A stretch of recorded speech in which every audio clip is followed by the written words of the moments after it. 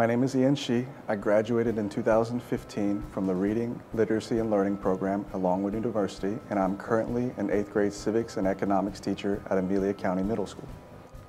I chose the Reading, Literacy, and Learning program because I was worried that I wouldn't be able to reach struggling readers or writers in my classroom. After I got my teaching license, I felt really equipped to teach history, but I was very concerned about reaching some of the students that were not able to read or write at their grade level. And so I wanted to make sure, since so much of what we do in history is in reading and writing, I wanted to make sure that I was able to reach those students as well. Longwood was the right choice for my graduate study because it has a great reputation of teacher education. I feel like this program is really intentionally designed, and I really feel like every single assignment that we did, I could see and draw parallels to, okay, why are we doing this? And even now that I'm in the field, I can definitely see those parallels. I think the best part about my program definitely had to be the professors that we had.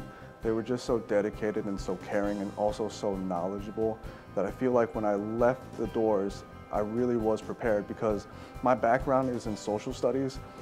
They took someone that had almost no reading instruction background and were able to give me all of the tools, all the expertise, and all of the strategies I needed.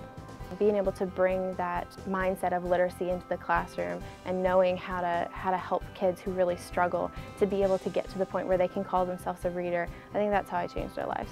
Even though I'm a civics teacher, I definitely don't see myself as only teaching civics, and because of my background in the reading program, I see myself also as a literacy teacher as well.